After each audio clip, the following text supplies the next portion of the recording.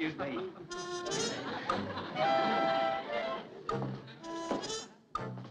Vanessa, come in, please.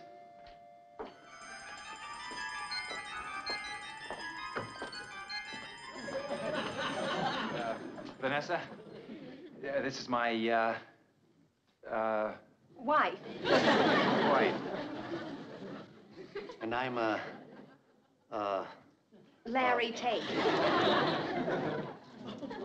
buongiorno.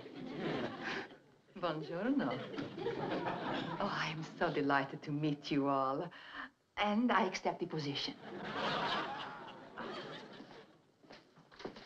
You've had experience as a housekeeper? No. That's perfect, Sam. That means she hasn't developed any bad habits. We can break her in just the way we want her. Darrin, could I speak to you privately? Sorry. Mine won't take long. Excuse me. Come on. You'll be serving tonight, so why don't you go into the kitchen? One of the girls can find you an apron. I have to go upstairs and take care of something. Si, signora.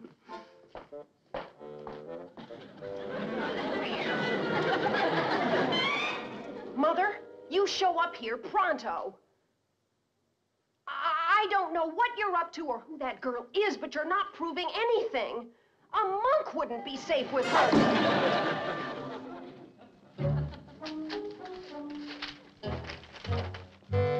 Monk or monkey, what's the difference?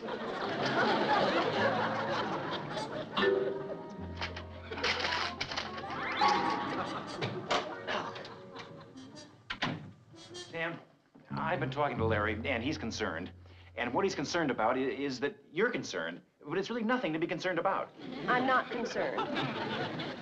Well, now, look, I realize that Vanessa is not your average maid. You can bet my sweet mother she isn't. What's that supposed to mean?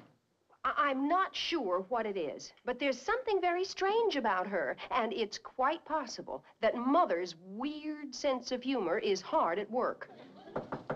Yes? It is me, signora. I want you to see how I look in the apron. Oh, come in, Vanessa. Sto bene, mi sta.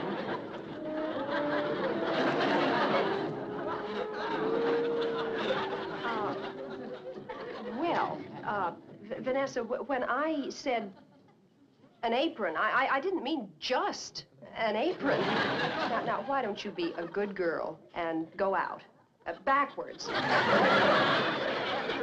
And we'll make sure you get a uniform to go with that apron.